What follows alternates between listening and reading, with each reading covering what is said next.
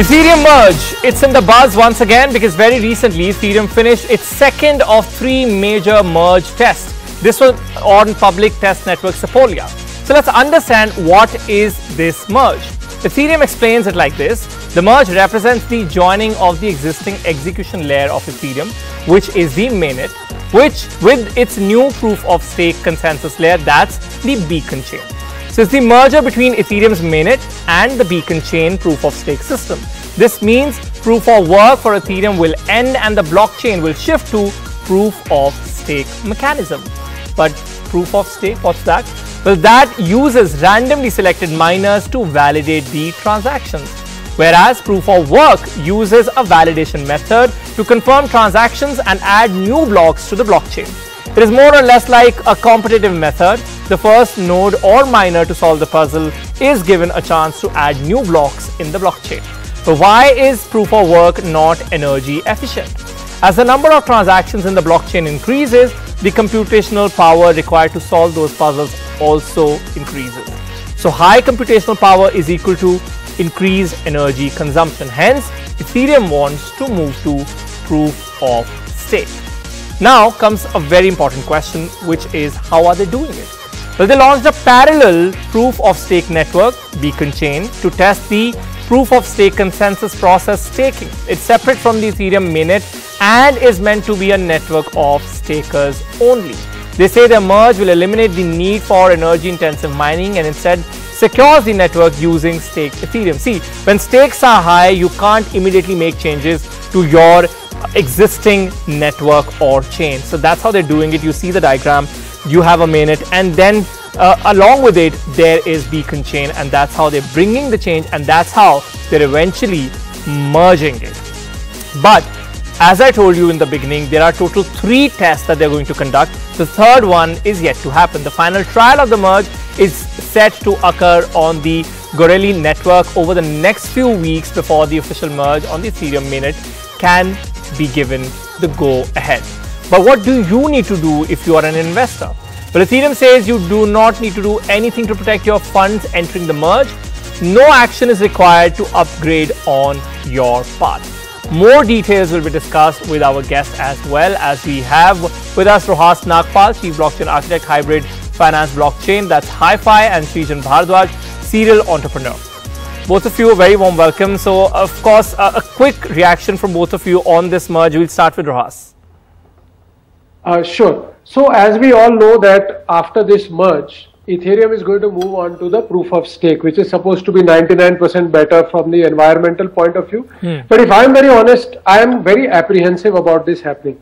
See, in the world, when we look at it, proof of work is the only consensus mechanism that has been tested vigorously. For the last 10 plus years, Bitcoin has been running on it, Ethereum has been running, and many other chains are running. Sure. And all the hackers in the world have tried their best to break it, and they have not succeeded. Now, we don't know once it goes into proof of stake, how strong that is going to be. So, personally, I am very apprehensive about this migration. I have some counter questions, but before that, Srijan, what is your thought on it?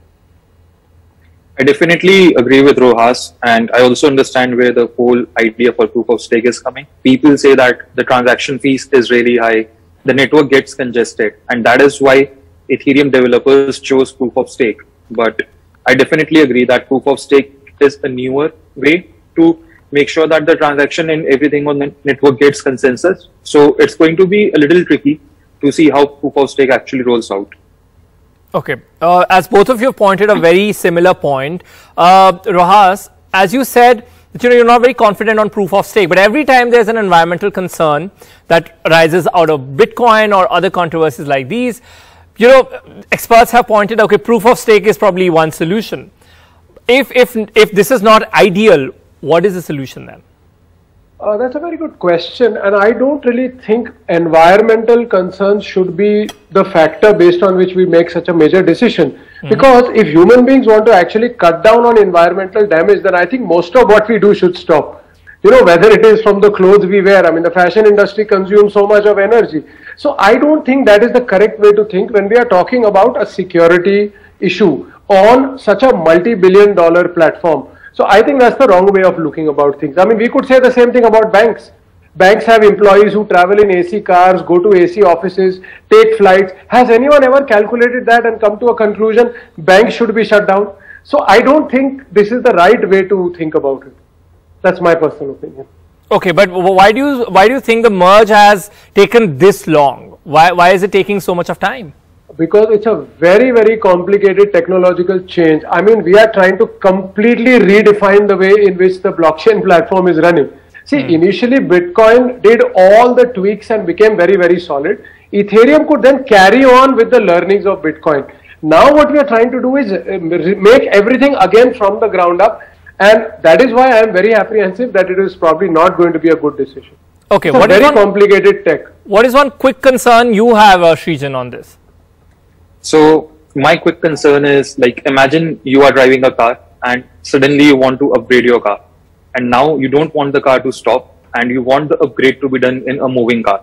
So what basically is happening with Ethereum is that Ethereum has already grown to a level and now the world wants that you should do the merge. But all the rollups and all the new stuff that is coming on for Ethereum has only been tested on the testnet.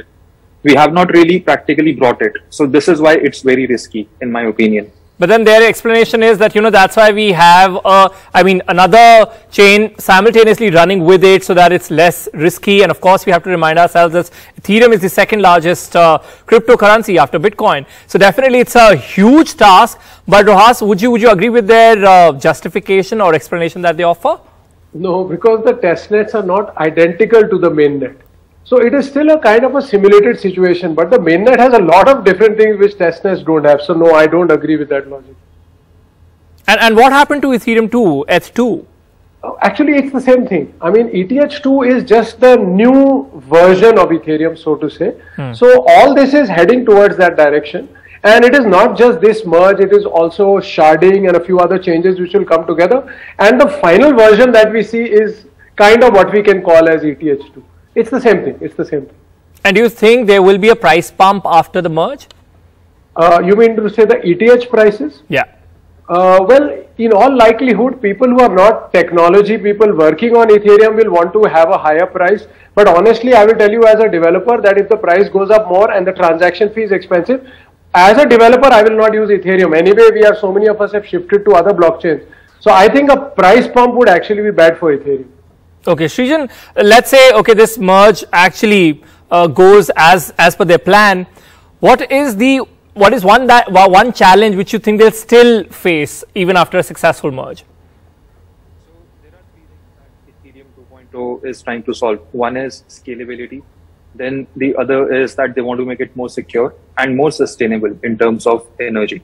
So I think doing all three of these at the same time is going to be tricky because right now Ethereum can handle 15 transactions per second. And the idea is to make it and scale it to 1000 transactions per second. At the same time, we are moving it from proof of work to proof of stake. And then we are also bringing other mechanisms like sharding and all the rollups and then all the future L2s that are planning to merge once all of this is done. So this is why I'm a little apprehensive that so many things are going. So my mind calculates this as a probability decision where every single thing has to go right in order to make sure that this is a success. And then a lot of experts have also been pointing out that sharding would be a very big challenge. Why do they say that? Absolutely. So sharding in its very basic sense is that if you have a huge database, you basically distribute and divide it into smaller databases just so that you can work around efficiently. So if you go through and read all the stuff that the developers have written about sharding, what they're trying to do is that they're trying to create 64 new shards or 64 new chains. And initially only a small subset of data would be stored rather than each node having data of all the other nodes. So this is why sharding is being seen as something which is very, I would say, uncertain right now in terms of whether it would actually be really useful for the Ethereum mainnet or not. Last quick question from Rohas. Do you see any new use cases of Ethereum after the merge? No. So what is expected is that Ethereum would be faster and cheaper. So the use cases I believe would still remain decentralized finance and smart contracts, but hopefully they would become cheaper and faster. Sure. Thank you so very much for joining us for this conversation.